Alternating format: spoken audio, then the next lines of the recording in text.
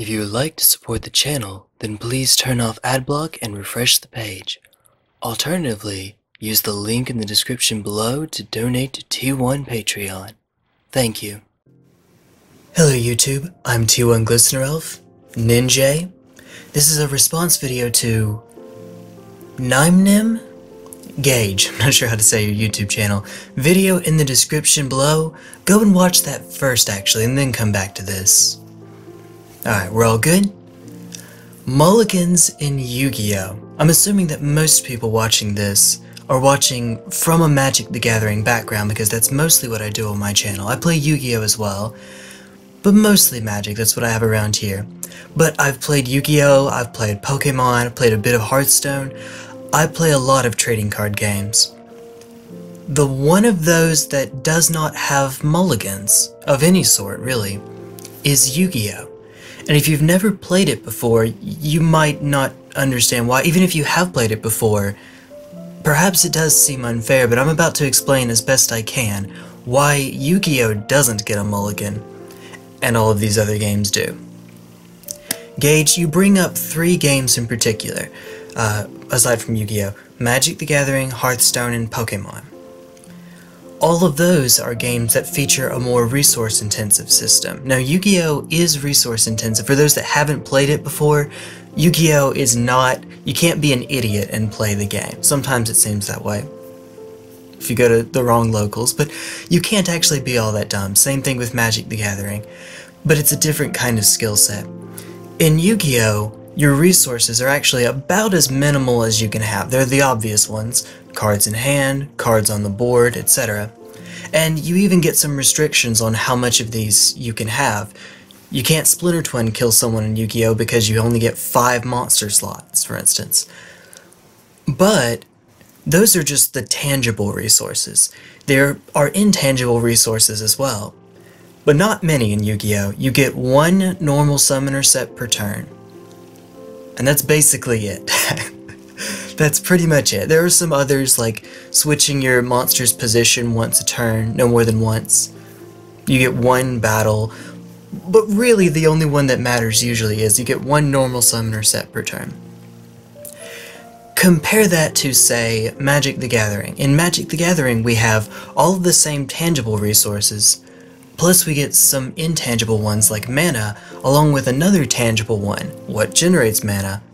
Lands. Obviously it's not only lands, but lands are the primary way, and if you want to get something that generates mana other than being a land, outside of vintage, you need land usually to get to that point, say a creature or an artifact that will do so. Your Elvish Mystic or your Chromatic Lantern, first thing came to mind, you need lands to get there. As such, if you have in the vast majority of Magic decks a hand with no lands or Moxen, you can't keep it. Period, right? You simply cannot keep a hand with no lands. And so you have to mulligan. That's why Magic the Gathering has a mulligan. Somewhere from, say, 20 to 26 cards, it depends on the deck, you can have fewer, you can have more, will be lands. But if you just happen to draw the wrong cards, you literally cannot play the game. In the case of Pokemon, the TCG, you literally cannot keep a hand if it doesn't have a basic in it. And by basic, I'm being broad here, I'm including EXs of course. But you can't keep a hand unless it has at least 1 that you can put out as your active immediately. If you don't have 1, you mulligan, and yeah, you keep the same number of cards, your opponent goes up a card, they may draw a card, and so on, right? But since you actually cannot keep a hand that doesn't have 1, you get a mulligan. Hearthstone plays a little bit like Magic the Gathering, except there aren't lands, so you would think maybe Hearthstone gets a bye, and perhaps you could. If you design Hearthstone such that there were no mulligans, it would dramatically change the game. Because in Hearthstone, you still have something else that's not featured in Yu-Gi-Oh! You have a curve. You don't have lands that generate mana, but you do still have mana. And so if you happen to see a hand that has all 8, I don't know, all 8 drops, you can't really play that hand. I'm sorry, it's just not a thing. As soon as I say that, someone's going to prove me wrong. Someone who's a Hearthstone veteran is going to show me a deck that does that, but I can't think of a way that you would. Yu-Gi-Oh! Does not work that way. In Yu-Gi-Oh!, people that don't play the game look at it from the outside in and go, this is the most combo-rific game that I've ever seen, because Speedroid Terror Top. I know that's not the only card that's like this, but it's... What is this thing? If it's not limited or banned come the next format, I don't know what to think. This is a card you can buy it, go from itself into another Speedroid, and then into an XYZ, and then choose your own adventure from there. It's a stupid card. It's crazy. But just this card on its own, if it's the only one in your hand, you can do some shenanigans, right? And it's a 3-of. If you had a mulligan rule in Yu-Gi-Oh! Of any sort, really, you improve the consistency of combo decks that don't require that many resources.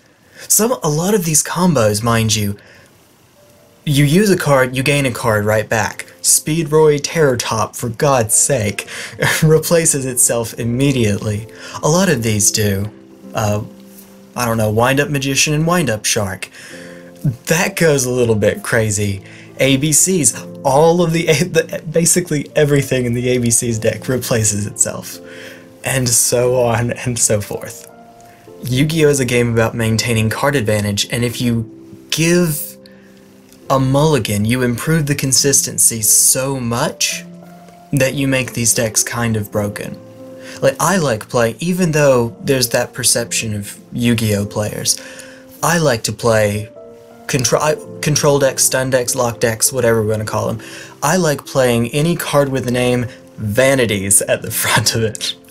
I like preventing my opponent from doing things. Part of the way that I'm able to play this game is that there are some times when you'll play against someone, you literally cannot beat them on their first turn. They just got the combo and they were able to do everything they needed, and that's Yu-Gi-Oh! For you. Because there's not a mulligan, sometimes you can get the wrong cards and you can dirtle and dirtle and dirtle and dirtle. But in Yu-Gi-Oh!, because there's no mana curve, because there's no cost associated with, and I maybe should have put this earlier in the video, in the Hearthstone section perhaps, there's no cost associated with any of your cards beyond, if it's 5 or 6 for level, that's 1 tribute. If it's 7 or higher, that's 2. There's some there are 3. There's specific costs for others. It's really not a big deal when you get into the higher tiers of Yu-Gi-Oh! That being the case, you can play pretty much any hand in Yu-Gi-Oh! I know that sounds a little crazy because if you play Yu-Gi-Oh! You think of those hands that were just terrible, but not literally every hand, but the vast majority, because if you built your deck correctly, there are going to be very few cards that are dead. Everything is a part of the machine and it can work right then. Whereas if you play, say, Magic the Gathering, this Jace the Mind Sculptor is an incredibly powerful card that I'm not going to be able to play for a few turns. If I kept a hand with 3 lands and all 4 drops or higher, I may never play that Jace. Weird example, but if you draw the wrong cards, you can't play, because Magic has that sort of resource-intensive management to it. In Yu-Gi-Oh!, you do still have some ways to mulligan, actually. For example, you could use card destruction. That card is banned. That card is OG banned. That's been banned for forever. No. Actually, in all seriousness, a card like Magical Mallet. This is one that I used when I was playing in middle school and high school, all the time. I appreciated that it would let me. It's basically a Paris mulligan. For those, or that's a Magic term. It's a partial mulligan. You take X cards from your deck or from your hand, shuffle them in, and then draw X cards. But because you're using the Magical Mallet itself, it's actually -1, which is why the card never sees play. For some extremely combo-intensive decks that are trying to go off on turn 1, you could actually consider running a card like Magical Mallet. Probably not, to be honest, It shuffles them in, and so there's a chance you'll draw those same cards. It's not, for example, banish them, then draw X, and then shuffle the banished cards back. That might make the cut a little bit easier. Another example is Reload, which is usually worse than Magical Mallet. It's a quick play though, so that gives it some extra utility, but it requires you to drop the whole hand, and you still have the -1.